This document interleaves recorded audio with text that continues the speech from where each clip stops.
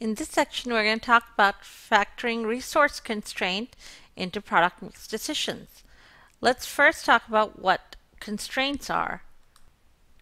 Constraints are limiting factors. For example, what prevents you from reading the whole chapter, doing all the problems that are assigned at the end of the chapter, and being fully prepared for class? It's typically time. Time is your limiting factor. Similarly, companies have restrictions too. They have limiting factors. If it's a retailer, their shelf space is limited. The amount of shelf space that they can use to display products is limited. That is their constraint.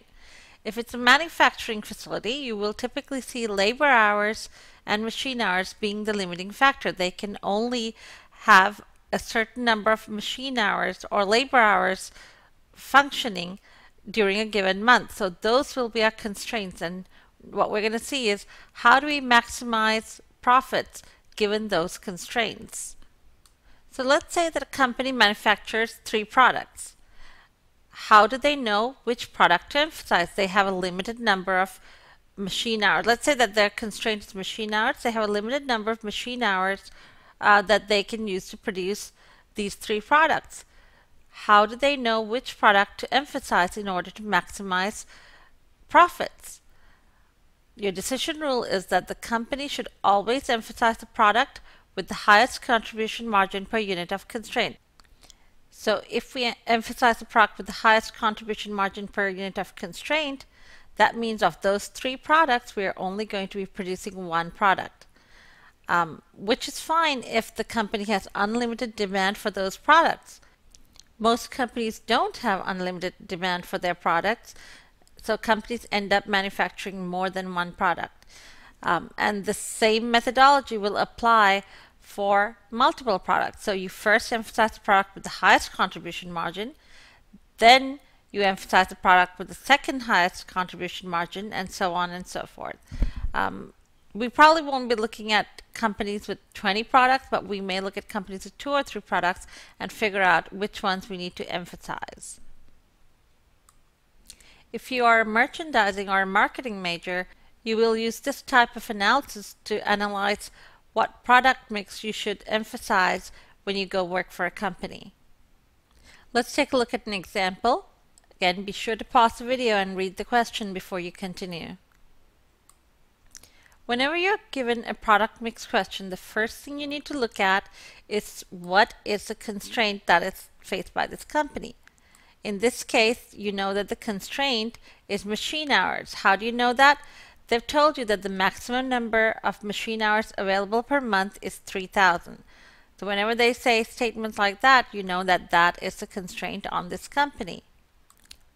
The next thing that you look for is how many of each product is made per constraint. So here they're saying that 4 small containers can be made with 1 machine hour, and then 2 large containers can be made with 1 machine hour.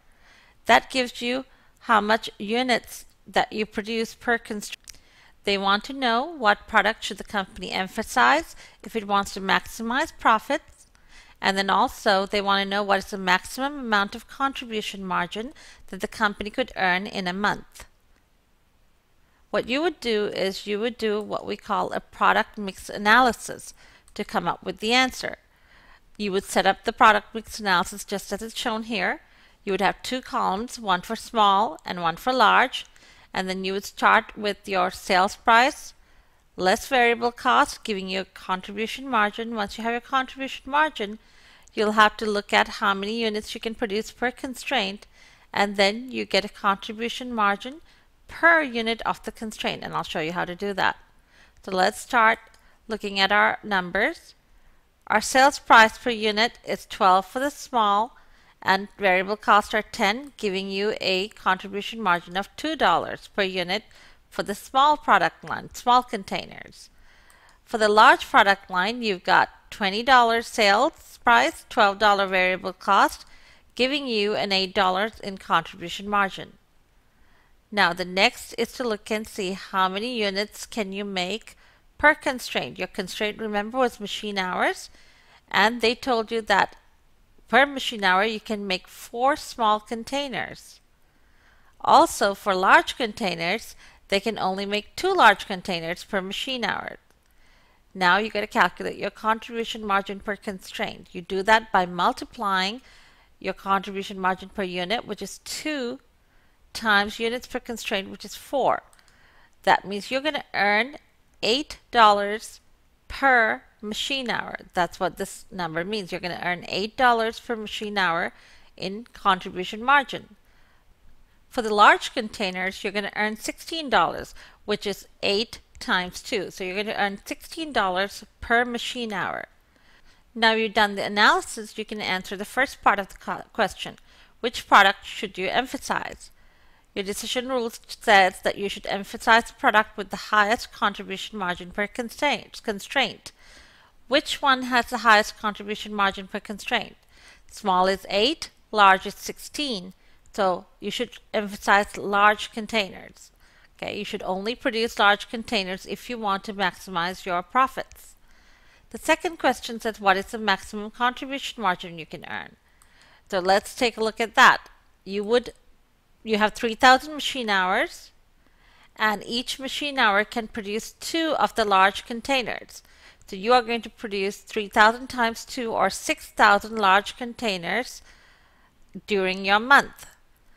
Each container provides you with $8 in contribution margin, which gives you $48,000 in contribution margin per month. That is your maximum contribution margin you can earn per month. For those who know math really well, there is another way to calculate it, which would be, you would say that you have 3,000 machine hours per month. Each machine hour provides you $16 in contribution margin. Therefore, 3,000 multiplied by 16 would also give you $48,000.